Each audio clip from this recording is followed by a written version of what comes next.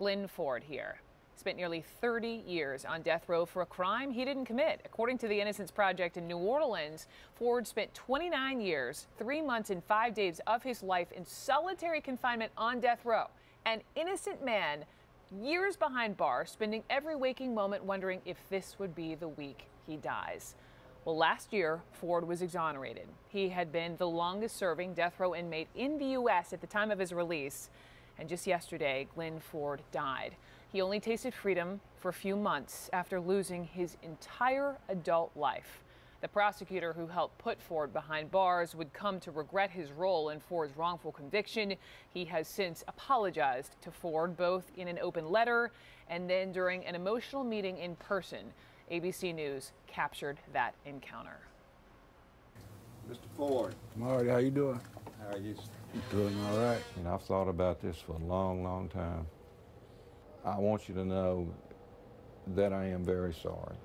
And I wish it's a stain on me that will be with me until I go to my grave. And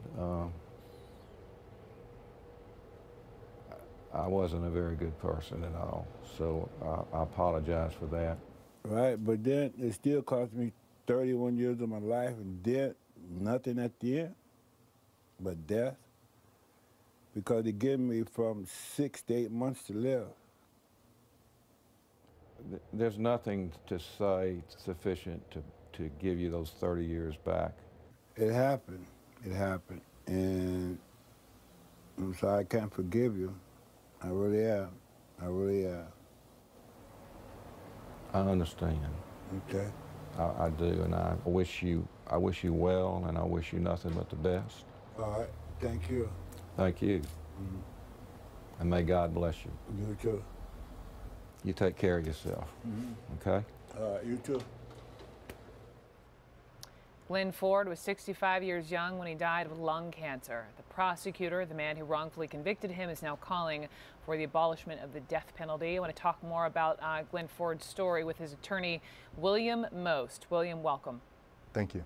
I mean, I woke up, I read this first thing this morning and I felt such grief for him and his family and was horrified just by this entire story. But I have to wonder, in the few months he had tasting freedom as an adult, what did he do? What did he see?